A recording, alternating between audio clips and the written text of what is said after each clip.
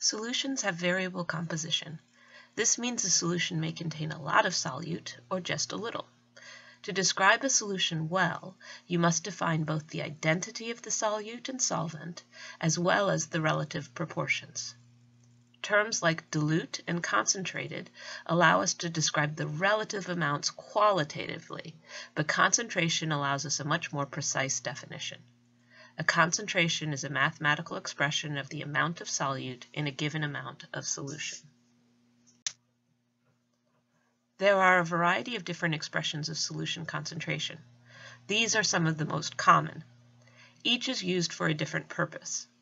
You must know how to calculate each one of these concentrations and convert between them. We'll start by discussing each of these concentration units separately. Molarity is one of the most common expressions of concentration that we use in chemistry. It is defined as the ratio of moles of solute dissolved per liter of solution. The unit is often expressed as a capital M. When you see this, it's important to remember that this simply stands for the ratio of moles per liter of solution. In contrast to molarity, molality is the ratio of moles of solute per kilogram of solvent. Note that this is different in two very important respects. First, the denominator is defined in terms of amount of solvent, not total solution. Second, the amount of solvent is in kilograms, a measure of mass rather than volume. Because this is based on mass, not volume, the molality concentration does not vary with temperature. You should also note that the abbreviation for molality is lowercase m. Please be careful with concentration units and make sure you are clear on whether the m is lowercase or uppercase. The next common type of concentration unit actually comprises two parts, a ratio and a multiplier. The ratio expresses parts of solute in parts of solution. The parts can be measured either in mass units or volume units. Either way, the same units are used for both the denominator and the numerator. For example, in a parts by mass concentration, the ratio may be grams of solute per gram of solution, or kilograms of solute per kilogram of solution. As long as the unit used on top and bottom are the same, the ratio will remain constant. The second part of the unit is a power of 10 multiplier. The most common multiplier is 100, in which case we call the unit percent by mass or percent by volume. If a solution is particularly dilute, the multiplier might be 10 to the power of 6 or 10 to the power of 9. In these cases, the unit is called parts per million or parts per billion. This is a particularly useful unit for dealing with dilute solutions. To use it, though, you must specify whether it's a parts by mass or parts by volume ratio, as well as the magnitude of the multiplier. The mole fraction is the fraction of the moles of one component in the total moles of all the components of the solution. It can actually be expressed as either the mole fraction of the solute or the solvent. In the mole fraction of the solute, the numerator is the moles of solute. In the mole fraction of the solvent, the numerator is the moles of solvent instead. In either case, the denominator will be the total moles, or the sum of the moles of each component in the solution. So all solutes plus the solvent. The moles in the numerator and the denominator cancel out, and the ratio is considered unitless. Let's do some sample calculations using these concentrations. Let's start by calculating the molarity for a solution made by dissolving 34 grams of ammonia in 2,000 milliliters of solution. As with all chemistry problems, we start by figuring out what we're given and what we're trying to find. In this case, we're given a mass of ammonia and a volume of solution. We're asked to calculate molarity. We also know the formula for molarity is moles of solute per liter of solution. The units of what we're given do not match our formula, so first we must convert grams into moles. We do this by dividing our mass of ammonia by the molar mass of ammonia. Notice that grams cancel out, leaving us with moles. We also convert our milliliters of solution into liters by multiplying by 0.001 liters per 1 milliliter. This is the same as dividing by 1,000 milliliters, and it gives us 2 liters of solution. We can now substitute our values for moles and liters into our formula for molarity, and we get 1.00 moles per liter of ammonia. Now let's calculate the molality of the same solution. To do this, we do need to have a density for that particular solution. So we start with the same amounts of our solute and solvent. Since we're solving for molality this time, we'll use the formula for molality. Again, we need moles of solute in the numerator, so our first step will be to convert from grams of ammonia to moles of ammonia by dividing by the molar mass. Next, we need our denominator in units of mass. We'll convert our milliliters of solution into grams of solution first by multiplying by the density of that solution. Milliliters will cancel out, leaving us with grams. Our denominator needs to be in units of mass for solvent alone, though, not for solution. So we calculate the mass of the solvent alone by subtracting out from the mass of the solution the mass of the solute. 2,000 grams of solution minus 34 grams of our solute ammonia gives us 1.97 times 10 to the third grams of solvent, or 1,970 grams. We can then convert this into kilograms, which is the actual unit of mass we need for molality, by multiplying by 1 kilogram over 1,000 grams. Grams cancel out, leaving us with kilograms. Now we can substitute our values for moles of solute and kilograms of solvent into our molality formula, and we get a molality of 1.02.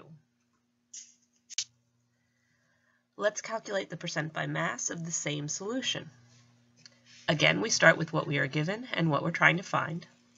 We'll use the formula for percent by mass this time, the mass of the solute divided by the mass of the solution times 100. Since we already have the mass of the solute, ammonia, in grams, we only need to convert the volume of the solution into grams using the density. 2,000 milliliters times 1 gram per milliliter gives us 2,000 grams of solution. We substitute this into our formula for percent by mass, and we find that we have a 1.7% by mass solution of ammonia. Now let's calculate the mole fraction of ammonia in this solution. Again, we start with our mass of ammonia and our volume of solution. Mole fraction for the solute ammonia is the ratio of the moles of ammonia divided by the total moles of solution.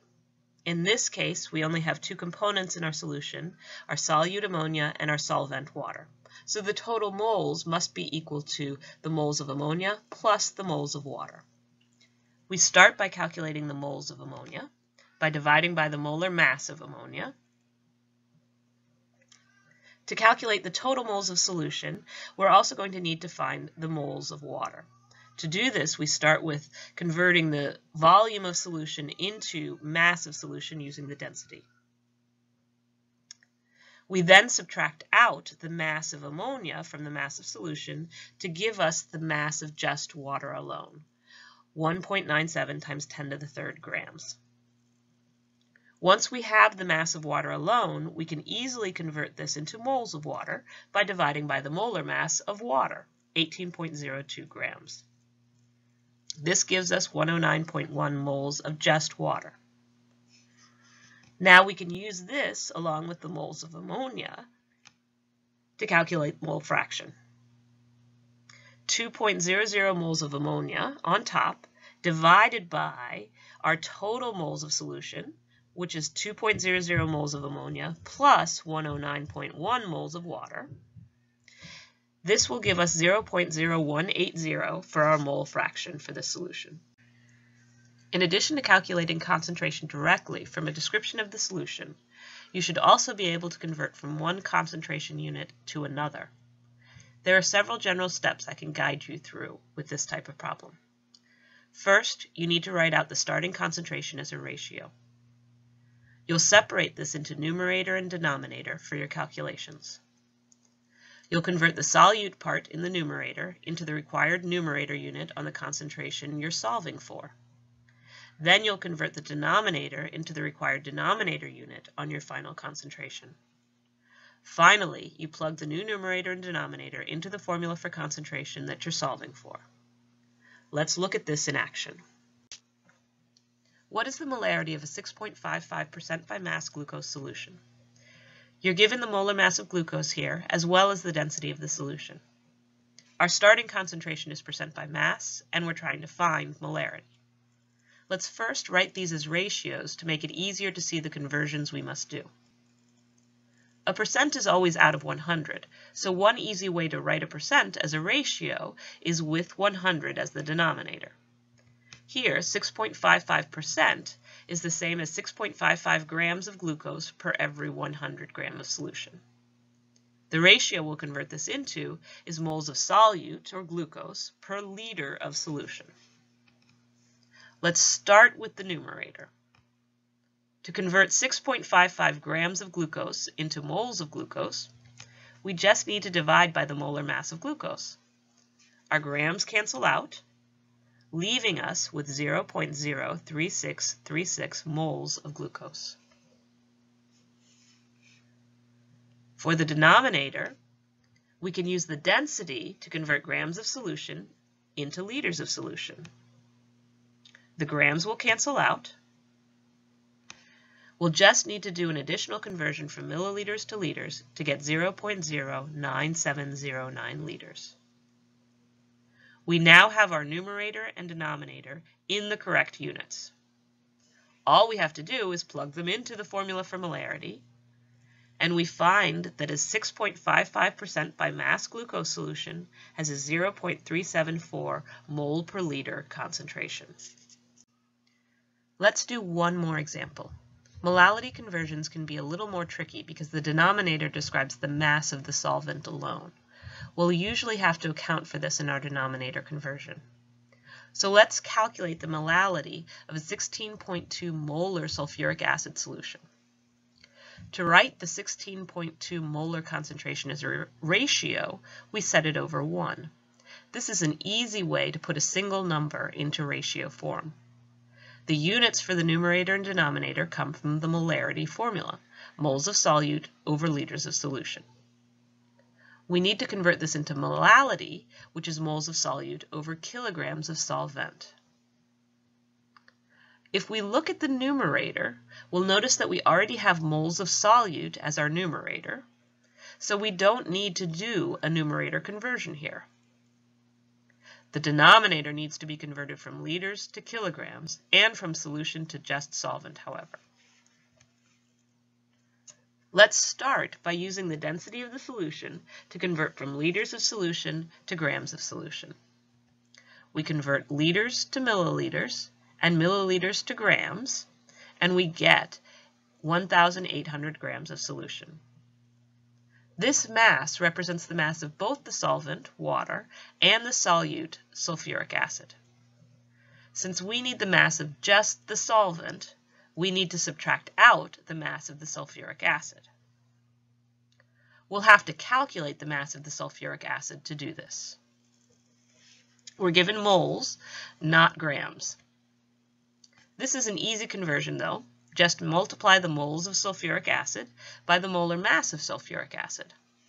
The moles will cancel out, and we'll be left with 1,589 grams. We can now subtract the mass of sulfuric acid from the mass of the solution to get just the mass of water. 211 grams of water, or 0.211 kilograms. Finally, we plug our moles of sulfuric acid and our kilograms of water into our formula for molality and find that the solution concentration is 77 molal with respect to sulfuric acid.